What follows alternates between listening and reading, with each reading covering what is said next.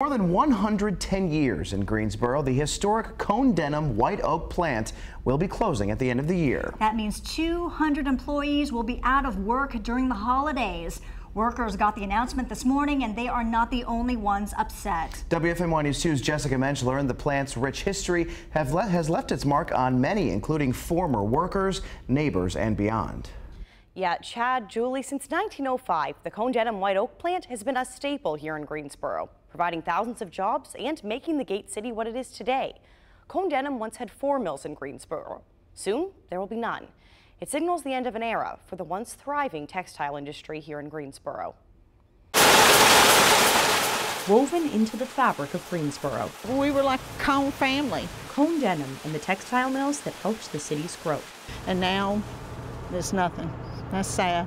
After more than 110 years in operation, the white oak plant is closing. International Textile Group, the company that now owns the plant, says it simply isn't getting enough orders to pay for keeping such a large facility open. Tough news to take in for former employee Kathy Faulkner. I worked there for 13 years. My mom worked there. My grandmother worked there. My great-grandmother worked there. Faulkner worked at the plant in the 70s when it had nearly 3,000 employees. You know, maybe we didn't make that much, but what we did make, it took care of our family.